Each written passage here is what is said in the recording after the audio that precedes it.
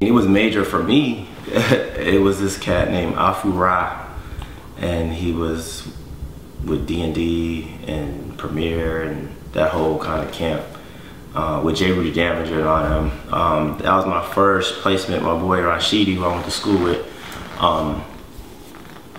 had been kind of shopping my stuff. This is when I like first started making beats. Like I didn't start making music until I was 23 or 24.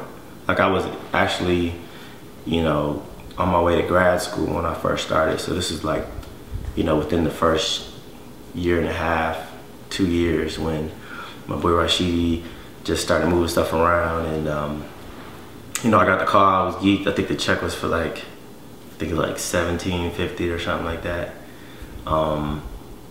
And it was dope, man. You know, dope. My first experience, I did the track in D&D, you know, Legendary Studio, and we mixed it, and I don't know, that was big for me. And after that, it ended up being like, the next step from there was like the Rough Riders, and you know, when I hooked up with Philan, my manager for the, you know, early part of my career, that's when it really kind of started going to bigger checks and stuff like that.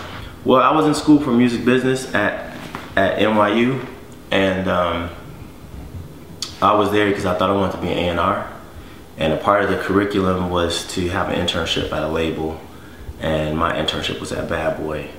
I interned for the part of the company that managed the producers. It's called Janice Combs, and basically, you know, they had Stevie J, they had all the hitmen, Stevie J, I think D-Dot, I think Bink was there, Young Lord, all these like legendary cats, you know, under that umbrella.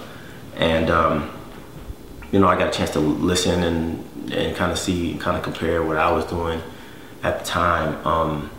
So while I was there at Bad Boy, I just, you know, I saw the business aspect and I saw the kind of creative aspect, and I just figured that, you know, it was a lot of ass kissing, a lot of running stupid errands and politics and stuff like that. So I decided to just, you know, I never just stopped one thing just to start producing. You know, I kept interning, and I was still in school, so I kind of had like, I had some time to kind of figure it out. But the guy I was working for, his name is Damon Eden.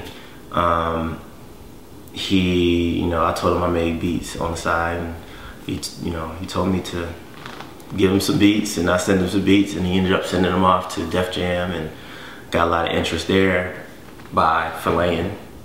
That's how I met Philan Knight, who was my manager, like I said, in the early part of my career. So it kind of just was like an organic thing. It wasn't like, I never like set out to be a producer or anything like that. It just kind of happened, you know.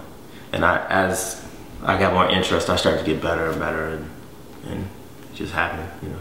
For me, just grad school was about me just being in New York. I went to NYU.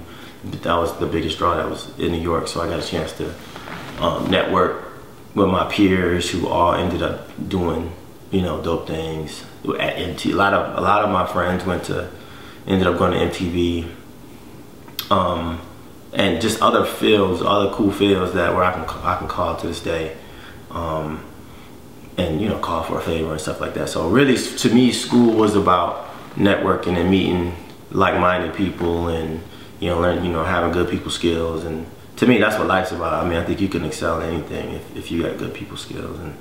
And so yeah, it was definitely important. I had a broad education on how the music industry worked, but I mean, just through their curriculum, but it was mainly about just the experience of meeting people and going, you know, I mean, because you really can't teach.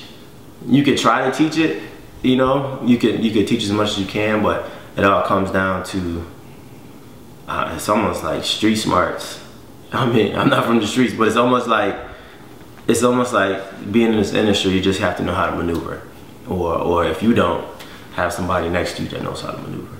So I think they put so much emphasis on one track, like the track that's right in front of them, that they really don't see the big picture. Like sometimes you might have to take a L, or sell a track for lower than you want to sell it at the start.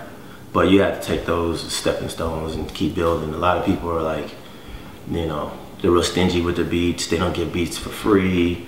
They're doing, you know, all different kinds of things that, I mean, especially nowadays, the name of the game is quantity. You know, it's quantity and quality. It's almost not both. I mean, not one or the other. It's both. You need quantity and quality to really survive out here. So because there's a ton of producers out here now. So.